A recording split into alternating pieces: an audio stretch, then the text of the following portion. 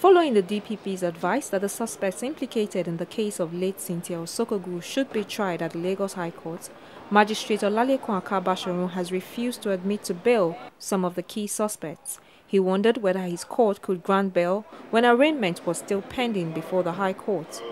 The magistrate noted that there was no coordination between the office of the DPP, the Magistrate Court and the High Court on the case, a situation which has reasonably slowed progress in the case.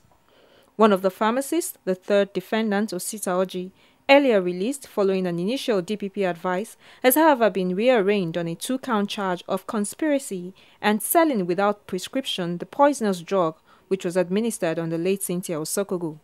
He pleaded not guilty to the charges, and despite the objections from the police prosecutor, the court admitted him to bail.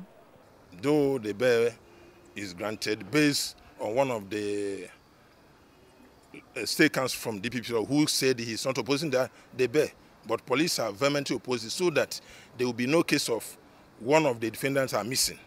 All of them should go to High Court and face their trial squarely. But it's also pertinent to note that the Office of the Attorney General of the state was represented in court today to take over the prosecution of this case.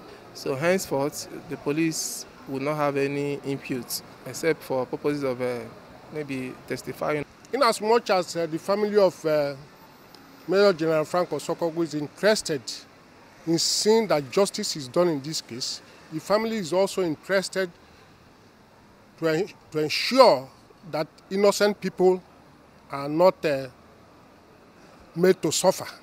Magistrate Akabasharun has adjourned further hearing till the 1st of February 2013, but it is expected that the charge against the suspects at the High Court would have been perfected before then, and trial can finally commence in this case.